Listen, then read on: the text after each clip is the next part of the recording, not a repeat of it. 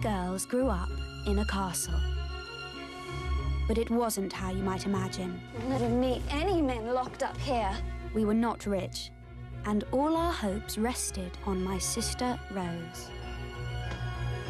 Whoa, whoa, whoa!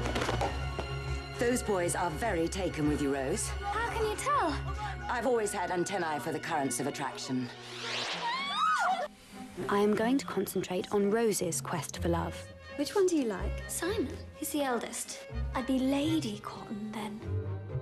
And it's probably just as well. Someone has to keep a lid on things. Wouldn't you rather have Neil treading on my feet? So stop making up your own steps.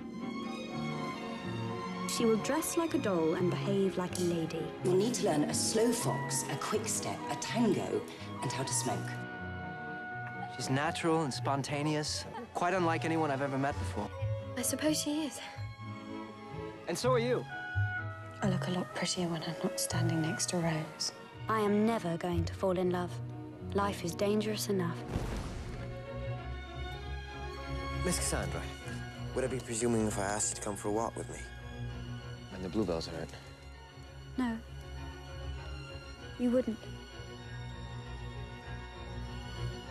You're much more clever than such a pretty girl has a right to be. I said I'd never fall in love. I said love was a murderous thing. It was only a kiss, Cassandra. It was my first kiss. It is. And I'm walking on air.